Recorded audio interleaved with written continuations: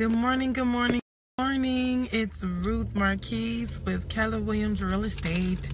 I am talking to you today about how to deal with anxiety when achieving success. I don't know what your goal is. Maybe it's to get a new job or to buy a house or whatever it is that you're doing. First of all, I want you to know that you're different because you are actually striving to achieve your goals. So congratulations to you. Like, you are the bomb, like, for real, right?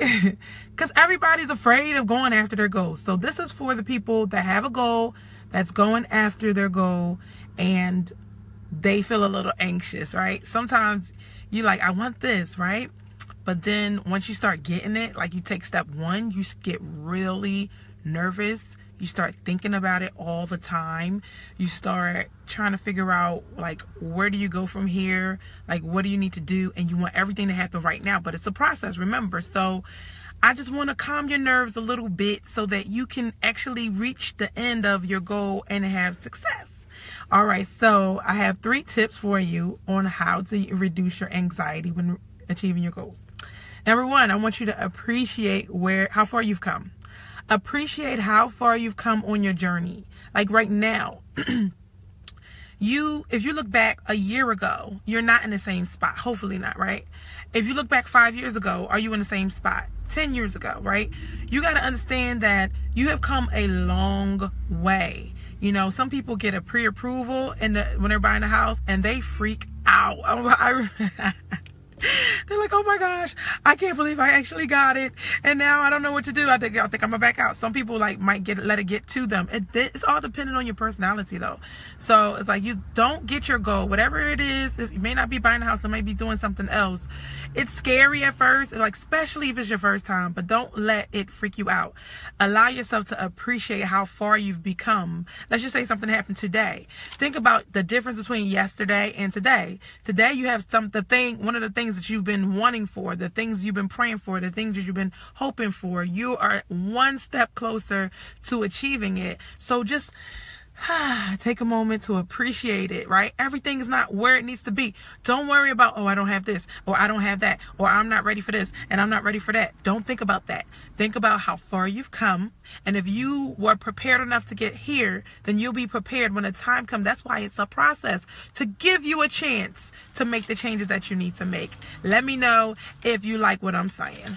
All right. Number 2, focus on what you want versus what you don't want, okay? Focus on what you want versus what you don't want. You want to always keep your eye on the goal.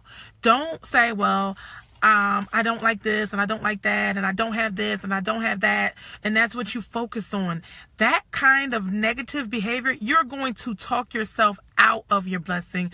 You're going to talk yourself out of the thing. Like, I realize that every single step forward is going to be another challenge, and you have to say, you know what? Because the first thing we want to do is say, I don't want to deal with this. I don't want to deal with this challenge. But you know what? Guess what? Breathe in, breathe out. This too shall pass.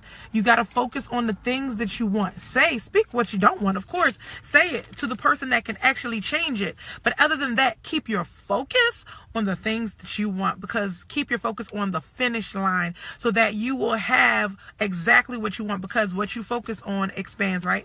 Whatever you focus on, that's what you're going to get. So if you focus on all the bad parts of your life, guess what? You're going to have more of the bad parts of your life. So if you focus on how much you don't have, you're just going to focus on how much of the money you don't have. If you focus on how much of the credit that you don't have, that's what you're going to focus on.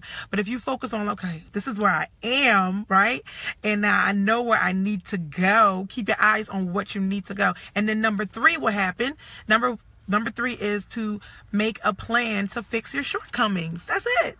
Don't run from your shortcomings. Don't say, I don't have this and that's why I can't have it. You want to start a business, but you need the money, but I can't do it because I don't have the money. No, focus on what you want.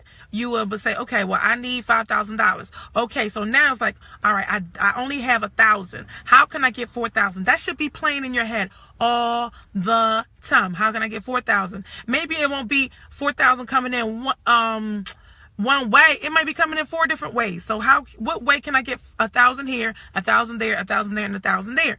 And that's how you begin to, because if you feel like 4,000, oh, I've never saved that before, or I can't do that, and I only get paid X, Y, and Z. But if you say, oh, 1,000, I can do that, that's no problem, and you come up with 1,000 this way, 4 different ways, then you're going to have the 4,000. So you got to find a plan and work the plan so that you can have the goal. So find a way to fix the shortcomings. So that's when you want to ask questions. How can I come up with this? How can I do that? Is there any rule against this? Is there any rule against that?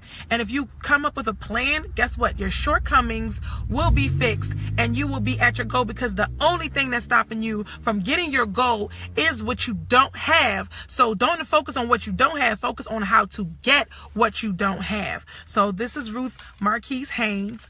And if you have any more questions, comment below and private message me if you're looking to buy or sell a home. See you later. Bye.